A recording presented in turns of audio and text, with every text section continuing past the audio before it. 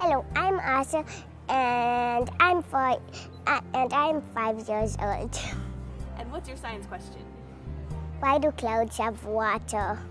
Hi, my name is Mike Foster. I work at the Cooperative Institute for Meteorological Satellite Studies here at the University of Wisconsin-Madison. So one thing I should say is not only do clouds have water, clouds are made up almost entirely of water. And that water comes from the surface, so it comes from the ocean, lakes and streams, and even the ground. So one of the questions we can ask ourselves is, how does that water get from the ground all the way up into the sky? Warm air rises while cold air sinks, which means that the warm air full of the water vapor at the surface rises up into the atmosphere. Another important thing to know is that as we get higher up into the atmosphere, it gets colder and colder. This is why even in a warm area, if you look and you see mountains, often mountain peaks will still have snow on them. The atmosphere can be thought of as a bucket that can hold water vapor, and the size of this bucket is in part dependent on its temperature. We put all these things together and we have warm air at the surface full of water vapor.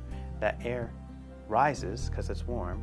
As it goes higher and higher, it gets colder and colder, and as it gets colder and colder, that bucket holding that water vapor shrinks and shrinks until eventually, way high up in the atmosphere, that water vapor can no longer be held in that bucket. When that happens, we have a process called condensation.